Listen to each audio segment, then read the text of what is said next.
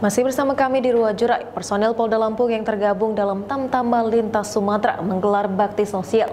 Tak hanya bakti sosial, anggota Polri Angkatan 1998 hingga 1999 memberikan tali asih berupa santunan kepada anak dari almarhum anggota Polri yang meninggal dunia.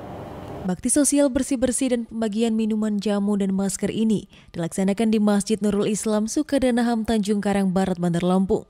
Selain melakukan aksi sosial, anggota Polri letting 1998 hingga 1999 ini juga memberikan sembako dan santunan kepada sejumlah anak dari 3 anggota Polri Talinusa yang sudah terlebih dahulu menghadap Sang Pencipta.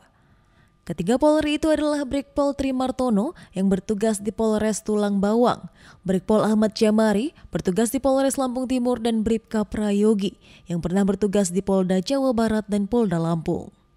Alhamdulillah, yang telah kita berikan santunan sebanyak 3 orang. Yang pertama kepada Brigpol Trimartono yang berdinas di Tulang Bawang terakhir itu sudah kami serahkan terlebih dahulu mengingat jarak dan tempat yang jauh di Tulang Bawang.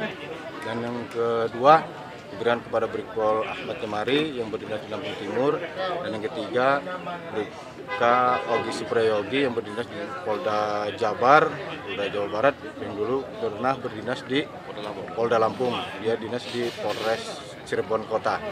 Harapan kami untuk tali asih yang kami berikan, semoga apa yang kita berikan bisa bermanfaat mengingat di masa pandemi COVID-19 ini, mengingat banyak kebutuhan.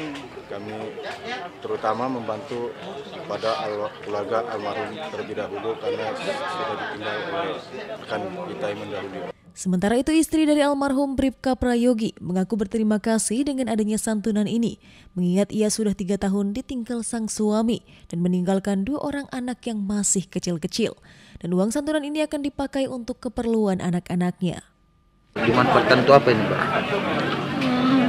Buat makan sehari-hari, kan ini ada sembako, jadi buat makan mungkin ada sedikit uangnya buat biaya anak. Jadi sudah berapa lama ditinggal almarhum Pak Elvi? Jalan 3 tahun ini. Ya, 3 tahun.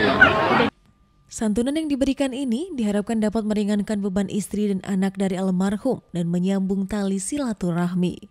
Dari Bandar Lampung, Andrea Priyadi, Metro TV Lampung.